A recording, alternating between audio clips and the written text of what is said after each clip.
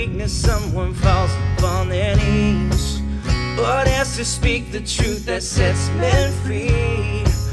Anytime the choice is made to stand upon the word, I know God is on the move, hallelujah. God is on the move in many mighty ways. God is on the move, hallelujah. God is on the move today.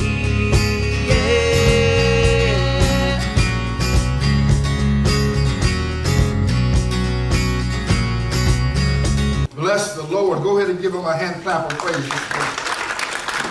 Yes.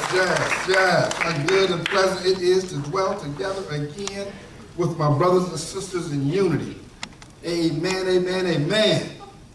So, as we begin our fourth quarter, we have a new theme this quarter, and of course you see it. It's called Loving Greater. The reference scripture is 1 Peter 4:8. Above all, keep in love one another earnestly, since love covers a multitude of sin. Oh, how true that is. How true it is. So as we look at this quarter, we go into the theme of loving greater. I want to continue to look at a text that I introduced to you about 2 weeks ago, because I didn't feel it would be fair to leave you hanging. I gave you the introduction, so now I got to come back and give you some meat. Amen? Amen. So 2 weeks ago, we looked at the introductional text, and I believe that we will see in this text how Jesus loved us so much with such great depth that he prayed to the Father concerning our well-being. So going back to the book of John, when I introduced this passage of scriptures, we dove into verses 1 through 5. We were able to pull out some of the truths that was implanted in the text, like how we have to assume the right posture when we enter into prayer with God, and how we have to allow God's love to shine through in our prayer time, that we have eternal life through Jesus Christ and him alone. Are you hearing me? And also we have to understand that we serve a holy God. He deserves the reverence that's due to him. We also found out that we need to understand our calls and our gifts and how we can use them for the kingdom. And along with declaring that we must always give honor to God. And in the end of that sermon, it gave us a glimpse into the Trinity, when Jesus honored his interpersonal relationship with the Father through the Godhead. So as we talk about greater love this quarter, keep in mind that Jesus' love is unconditional. And in this passage of scripture, even though he knew his fate, he knew what was to come, because shortly after this he would be captured, he prayed to God, interceding on our behalf to continue to show us mercy and grace. Now let's just sit on that for 1 second. Think about that. Knowing that he would soon be captured and the things that would happen to him, he took time out to pray for you and for me and for his disciples. Wow. Almost like he was confirming the finished work that God had given him to do, along with giving him a measurement of our progress. So as we continue to look at this prayer that Jesus prayed, we will see in it how much he loved us and cared about us and the people that God had gave to him through eternity. So if you have your Bibles with you, and I know that you do because this is church. Amen. Amen. If you need some, we do have some over there in the rack in the back. If you need to get a Bible, we do have some over there for you to use while you're here. Go ahead and open your Bibles up to the book of John. It is the fourth synoptic gospel of the New Testament, chapter number 17.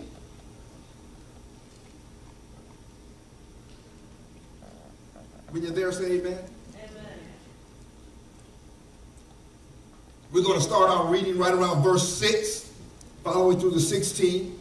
And this is where we pick up the text. We see Jesus in the midst of this incredible prayer, knowing that he would, in just a little bit of time, he would be arrested, thrown into jail, beaten savagely, and ought to be led to the cross of Calvary, to where he would lay down his life. My God, there is no greater love than that you would lay down your life for another. So if you have your Bibles with you, let's honor the Lord this morning. Please stand for the reading of the word, if you can and if you're able. Starting at verse 6, and the Bible says, I have manifested your name to the people when you gave me out of the world. Yours they were, and you gave them to me, and they have kept your word. Now they know everything that you have given me is from you. For I have given them the words that you have gave me, and they have received them, and have come to know in truth that I came from you, and they have believed that you sent me. I'm praying for them. I'm not praying for the world, but for those whom you have given me, for they are yours. All minds are yours, and yours are mine, and I am glorified in them. Verse 11. And I'm no longer in the world, but they are in the world, and I'm coming to you, Holy Father. Keep them in your name, which you have given me, that they may be one, even as we are one. While I was with them, I kept them in your name, which you have given me. I have guarded them, and not one of them has been lost, except the son of destruction, that the scripture might be fulfilled. But now I'm coming to you, and these things I speak in the world, that they may have my joy fulfilled in themselves. I have given them your word, and the world has hated them, because they are not of the world, just as I am not of the world. I do not ask that you take them out of the world, but that you keep them from the evil one. They are not of the world, just as I am not of the world. Let us pray. Spirit of the living God, let your anointing fall fresh today, O God. Let your word, Father God, be nourishment and nutrients to our soul, O Lord. Let it be something of sustenance, God, that we may eat off of and thrive off of and live off of, O Lord. May it be to our soul what food is to our body. Now, Father, as we put our chairs up to your table and you begin to break the bread of life and feed us your flock, Lord, Father, I ask that you just hide me behind your cross, Lord. Decrease in Vance and increase in you, Lord, so that transformation in the heart may take place. Speak this morning, God. Because, Father, I know that you can speak to all of us at the same time and say something different to each and every one of us, Father, because you're bad like that. Now, God, let you be glorified and the church be lifted up. We thank you right now for what you're going to do. In the wonderful and the glorious name of Jesus. And the saints said amen, amen, amen. Go ahead and give the Lord a hand clap of praise on the way down. Glory be to God. Yes, yes, yes, yes, yes. Now, Jesus said in verse 6 that I have manifested your name, meaning that he had made known the name, the Father's name, to those who followed him. Those who followed him was the disciples. And he had told the disciples, I only say what my Father tells me to say. I only do what my Father tells me to do. I only do what I see my Father do. Everything he did pointed back to God. He made known the Father's name. Talking about the disciples, that is who the Lord gave to him out of the world. Then he said that they have kept your word. They have kept your word. Which brings me to the first thing I was able to highlight out of this text is this. Our love is reflected in our obedience. Our love is reflected in our obedience.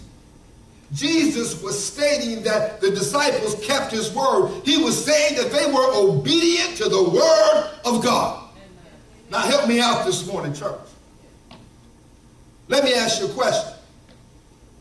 If Jesus was to look at your obedience, would it say to him that you loved him?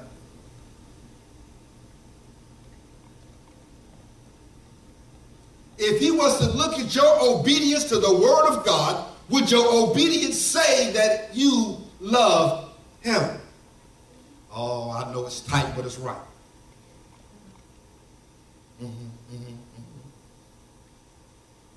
We honor Christ and we show our love for him when we are doers of the word like the Bible tells us to be. I want you to get past this subpar living and subpar giving and live a life in victory. In order to do that, we have to be willing to be completely obedient to the things of God. Not this partial obedience that we have come to rationalize in our own minds and think it's okay with God, because it's not. I've said it before and I will say it again. Partial obedience is still disobedience. We need to decide in our minds and in our hearts that we're going to live for God. For him we live and for him we die. That means starving our flesh, glory be to God, from the things that it's used to doing, changing our habits, changing our behaviors, bringing them under submission to the will of God. The word will make everything, oh glory be to God. When you're walking in obedience to the word, it will bring things in subject to the word. The thing that you used to do, you won't like to do it anymore. The cravings that you used to have, oh, God can get rid of that thing. Asking God to help us by renewing our spirit in him. Understand that our obedience to the word of God is evidence of true conversion. When you really have a one-on-one encounter with God, ain't nobody got to tell you to walk right. Oh, y'all act like y'all ain't hearing me this morning. I said when you have a one-on-one encounter with God, nobody has to tell you to walk right. Because it's this thing on the inside of you, the Holy Spirit, that's going to try to keep you on the right road. Jesus wanted their obedience to be noted because it's epic in the eyes of God. It was then and it is today. Your obedience is epic in the eyes of God.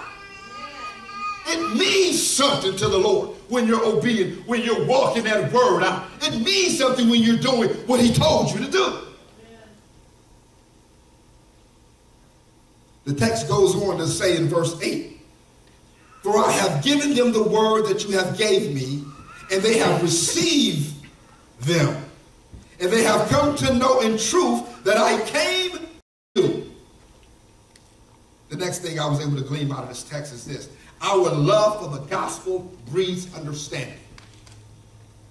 Our love for the gospel breeds understanding. Jesus was faithful in giving to the disciples the word that he had gotten from the Lord. His faithfulness in this area allowed the disciples to have a true understanding of his message and his mission. It gave them confidence that all things that Christ embodied were from the Father. So they believed that Jesus was sent by God and that he came from God. We are commanded by Jesus to carry the gospel. This is the word that we have, the good news of Christ. And I'm glad that we do. When we fall in love with this message and this mission and we begin to live it out loud to the point that we are sharing it just as natural that we are breathing, we gain understanding. We gain understanding. That is translated in our passion to see people come to the saving grace of Christ. Look at your neighbor and say the gospel continues. It's all about the gospel. The more desire we have for the lost to be saved, the deeper we dive into the word. By understanding his word, we understand the nature of God, the attributes of God, the character of God, and the love of God, which we will see in this text as Jesus prays for his disciples and the believers to come. The believers to come. That's you and me.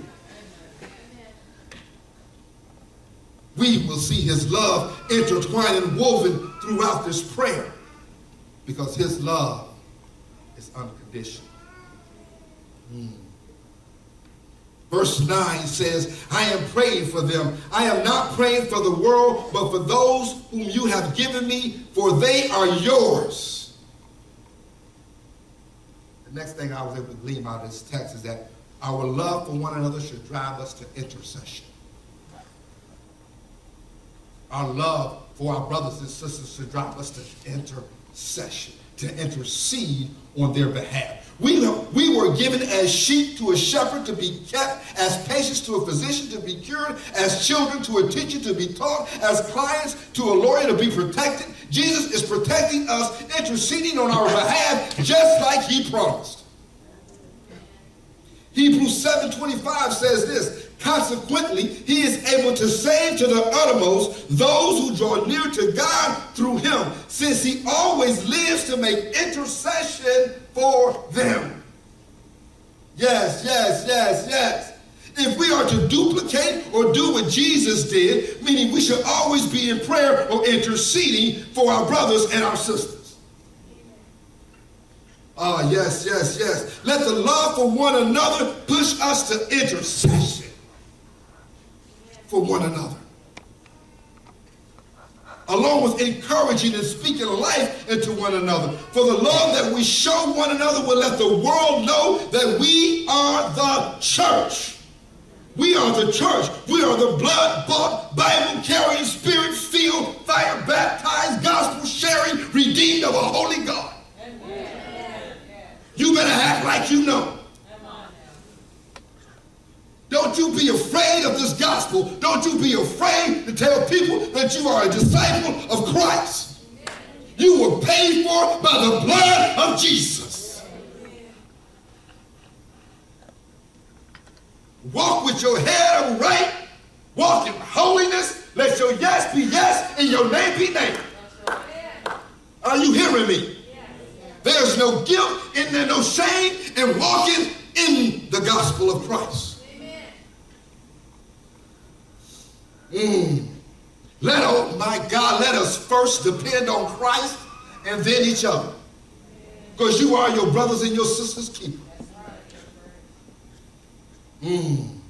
Christ offered this prayer up for his believers of the word, not for the world at large. This prayer was for us. Oh, think about this. He's hours away from going from the cross of Calvary, and he took time out of his schedule to pray for you and for me. My God. What does that say about our Lord? If that's not love, because in the human mind, we can't even fathom that. We would have been thinking about the guards that's coming to arrest us and the nails that we're going to have to endure, the cross that we're going to have to hang on, and the cat of nine tails that we're going to be beaten with. The cat of nine tails, that'll make you think all by itself. When you got a leather whip that have rocks and glass and nails tied to the end of it, and every time the guards strike your back, it's ripping flesh from your carcass. That'll make you think. But the God we serve took time to pray for his disciples, for you and for me. My God, my God, my God. Verse 10 says, all mine are yours and yours are mine, and I am glorified in him. Verse 11, I am no longer in the world, but they are in the world, and I am not coming to you, Holy Father. Keep them in your name, which you have given me, that they may be one as we are one. Our love should help us walk in unity. Our love should help us walk in unity. We have to walk in the unity of the Spirit so that we may be in harmony with Christ. He is not a God of chaos and confusion and disorganization, so neither should we be. The Bible says that we should be eager to maintain the unity of the Spirit and the bond of peace. We have to know that this type of peace and unity that we're talking about here is only crafted by the Holy Spirit. It is the thing that allows us to commune with God. Only the Holy Spirit can make it so.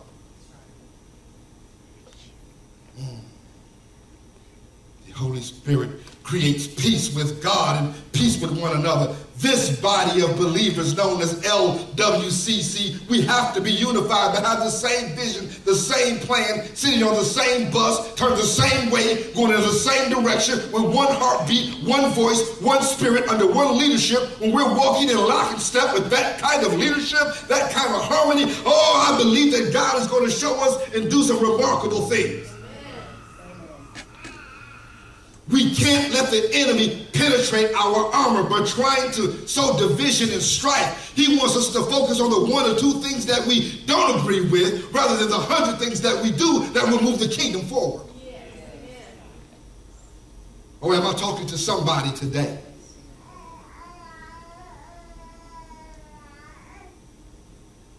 It's about the kingdom. Look at your neighbor and say, it's not about me. It's about the kingdom. Yes, yes, yes, yes, yes. Verses 12 and 13 says, while I was with them, I kept them in your name, which you have given me.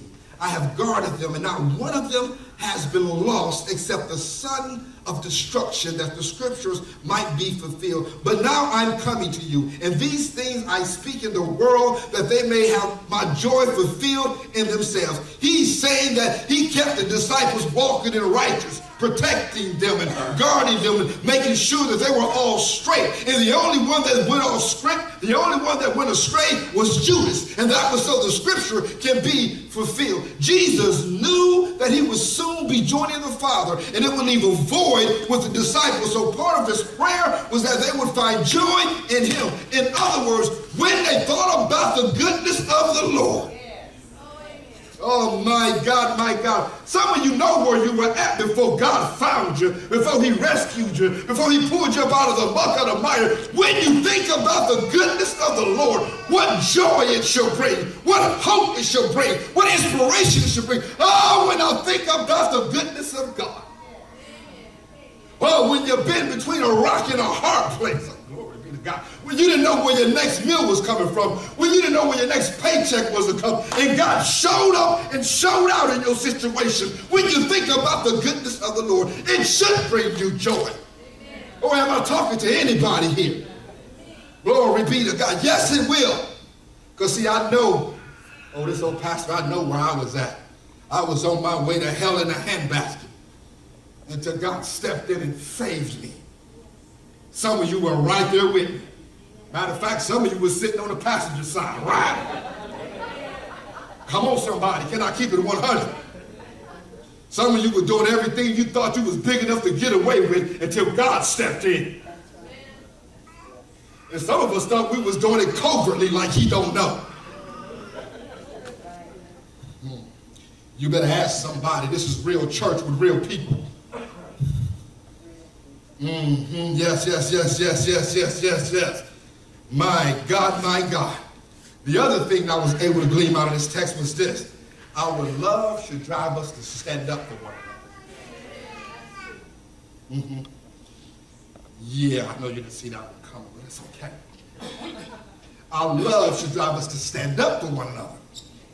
Too many folk, too many times, people sit around and let folks say anything they want to say about their brothers and sisters. Your love for Christ should drive you to stand up. Are you hearing me today? Jesus guarded them and protected them. He gave them wise counsel and encouragement and spoke with them in truth, love, and compassion. Shield them from the works of the enemy and also from other humans. Look how many times Jesus stood up against the Pharisees when they was coming for one of his boys. When they was coming for one of the disciples, Jesus wasn't having it. He was not having it. He always stood up for his crew. How many of you know that sometimes folk may come for one of your brothers and sisters and don't even realize that that's what they're doing? Let me talk to this side over here. Y'all look like y'all engaged. Sometimes folk will come for one of your brothers and sisters through you and don't even realize that that's what they're doing. Because in their mind, they're not doing anything wrong. Based on their environment and how they grew up, they think they're checking somebody or checking you. It's the truth anyhow. Yeah, they will come for you and one of your brothers and sisters. They have no clue that they're out of pocket because they truly believe that what they're doing is right. But the key is not about what they're doing. The key is how you respond. That's the key. How do we respond? Do we respond with greater love, causing us to stand up and check that spirit? Or do we agree because we don't want conflict? So we go along and get along. Oh, come on, somebody. I know we know someone like that. But I come in to tell you today that sometimes silence is agreement. When you don't stand up for injustice when you see it, come on somebody. That's right. If you don't stand up for injustice when you see it, doesn't matter what color it is, what uniform it has on, if you don't stand up with injustice when you see it, you're in agreement with it. Yes. I know I'm right about it.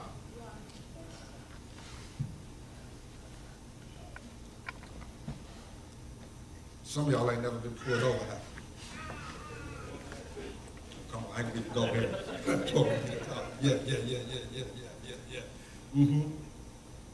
I believe that we should seek God's direction and stand up for our brothers and sisters, which is the church, you and me. Stand up for your brothers and sisters and your pastors. You shouldn't allow anybody to say anything they want about the church and the family that you're connected with. Amen. Especially if it's negative. Because they probably have no clue what's going on. You need to check that thing.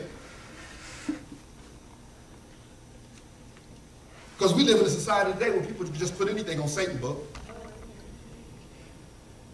Oh, they act like I don't know what I'm talking about, Sister Betty. They just put anything on Satan's book and Instacrap. You know what I'm talking about. Put all kinds of stuff out there and think it's okay because nobody checks it. My mama used to say, boy, don't let anybody say anything. I got 2 sisters. She said, don't let anybody say anything to your sister. You don't let them do that to her. We got to keep each other in check. But ain't nobody else going to check it. Am I right about it? That's what family do. We ride together, but you just ain't going to say anything. I love LWCC. I breathe this. I walk this. I love this. I got LWCC sauce dripping all over me. Yes, I do. Just like the blood of Jesus percolating on the inside of me. I love Jesus. I love his people. And you ain't going to say anything you want to Pastor Vance. Come on, somebody. I know how to deal with demons. I know how to deal with, come on, try if you want to. I love my family. This is my family. I'm going to stand up for my family. I'm going to stand up and I'm going to stand out. Am I right about it?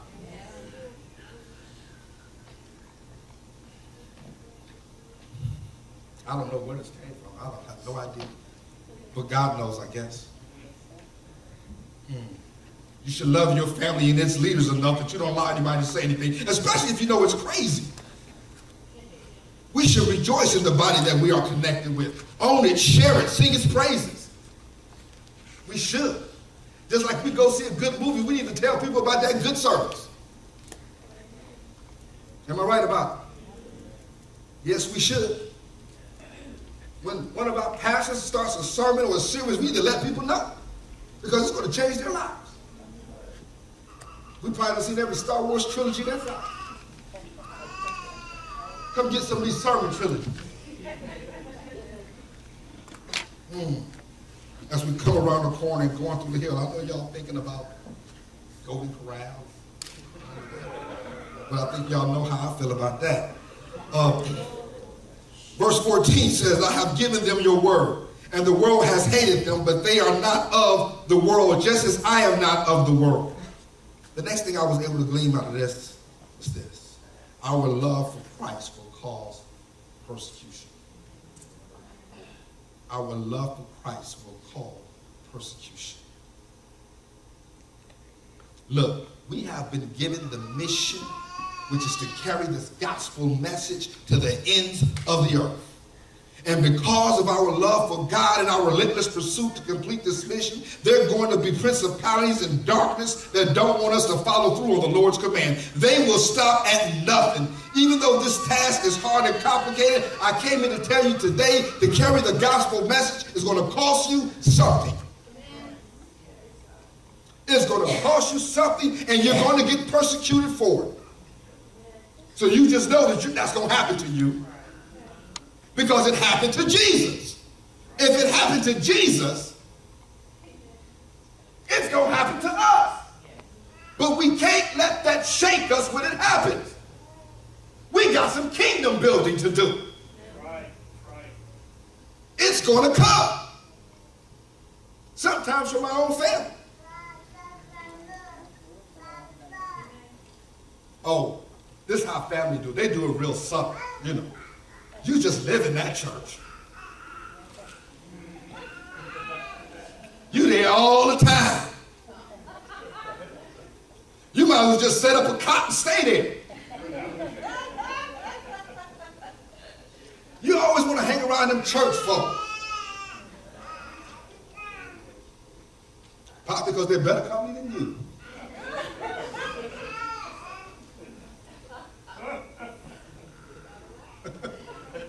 Am I right about it?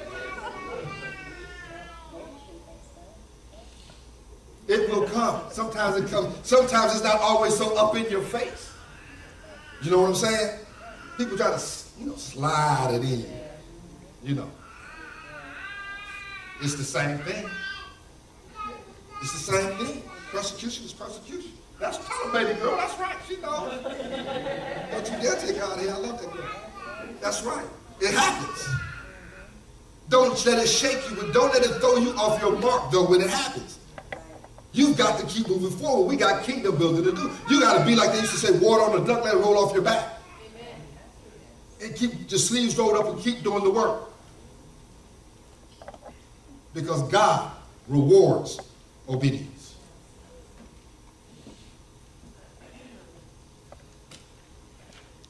I might as well just throw this book back there.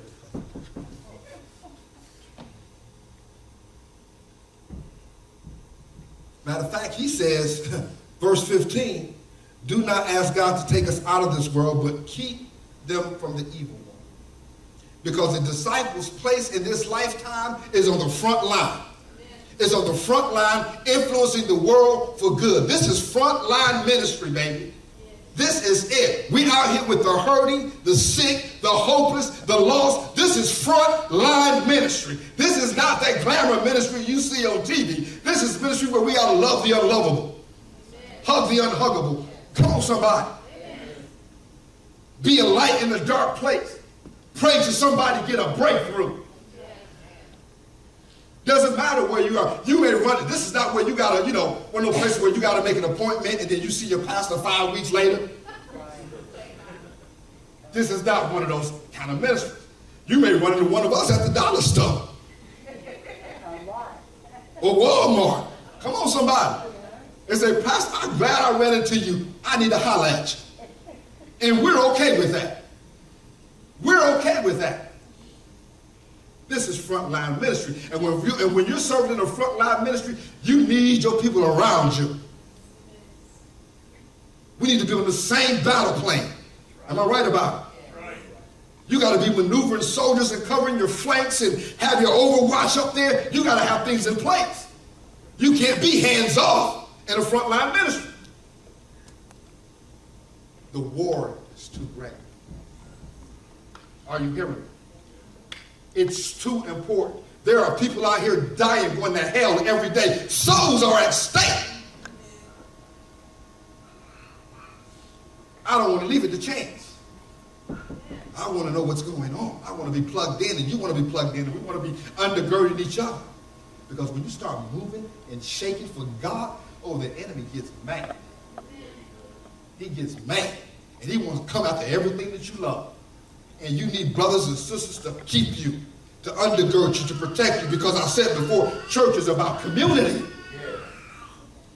We can't do this thing by ourselves. It's about community. One could put 10,000 to flight.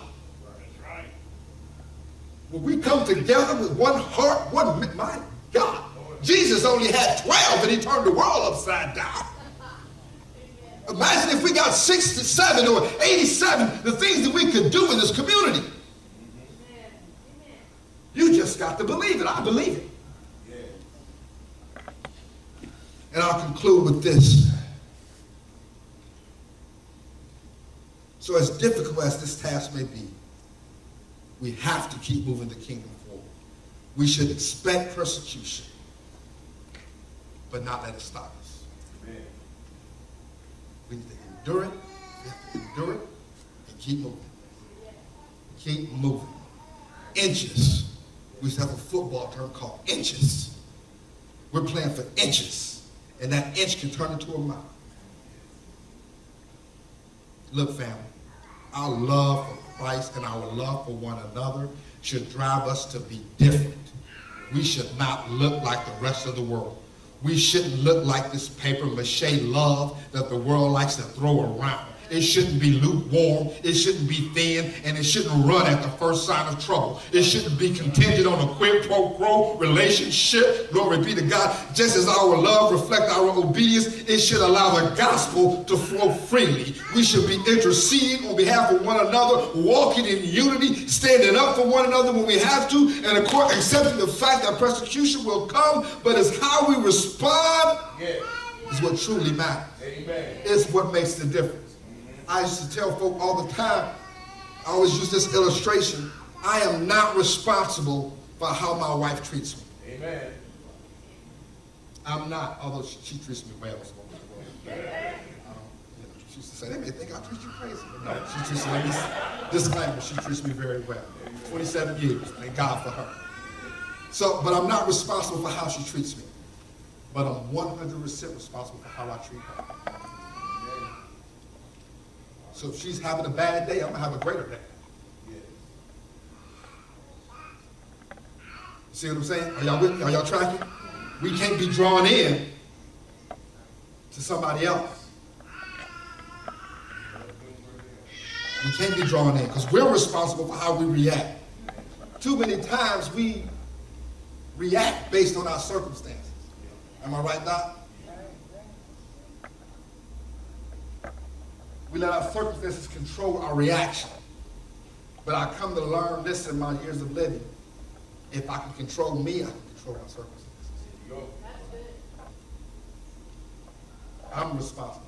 If she decides she wants to get up and talk crazy or say something crazy and all that, that's okay.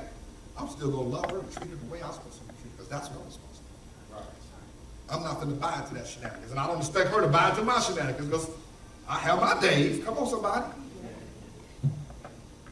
Am I right about it? And that's what we have to remember. If we can keep ourselves in check, oh, we're going to have a blessed relationship. We're going to have a blessed relationship. She's responsible for how she treats me. I'm responsible for how she treats her. So it is with the law. So it is with the people in the world. Yeah, that guy that cut you off in traffic, him too. Yes. Come on, somebody. That boss that talked to you crazy when you went in, yep, him too.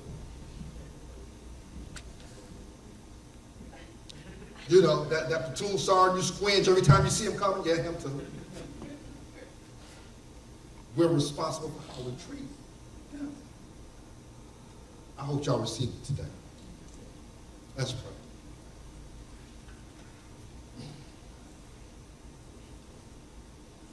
Oh, Heavenly Father, we thank you for your word. Father, we know that your word never comes back void. Lord, I may not always know why you take me down the streets or some of the roads that you do, but you know. Sometimes, Lord, I just be obedient because I know that your plan is greater than me. Father, I thank you for showing up today. Father, I thank you for blessing your people today, Father God. Father, I thank you for every heart and mind that's open, and that they may receive today what they came here to get. Father, keep us, protect us, shield us, but also teach us, chasten us, and grow us, oh God, so that we may know that we're walking where you have called us